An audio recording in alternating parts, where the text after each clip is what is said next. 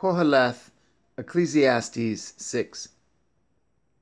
There is an evil which I have seen under the sun, and it is common among men. A man to whom Elohim has given riches, wealth, and honor, so that he wants nothing for his soul of all that he desires.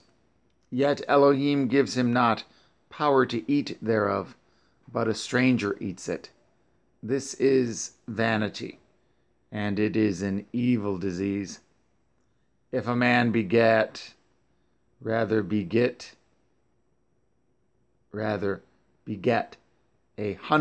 children, and live many years, so that the days of his years be many, and his soul be not filled with good, and also that he have no burial, I say that an untimely birth is better than he.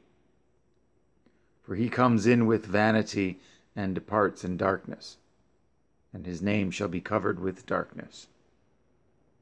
Moreover, he has not seen the sun, nor known anything.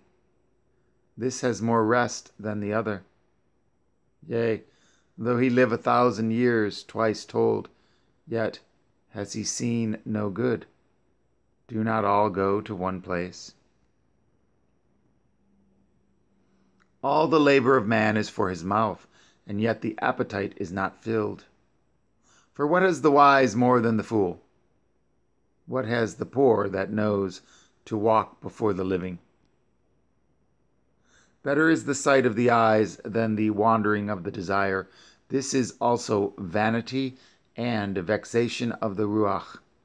That which has been is named already, and it is known that it is man. Neither may he contend with him that is mightier than he. Seeing there be many things that increase vanity, what is man the better? For who knows what is good for man in this life, all the days of his vain life, which he spends as a shadow? For who can tell a man what shall be after him under the sun?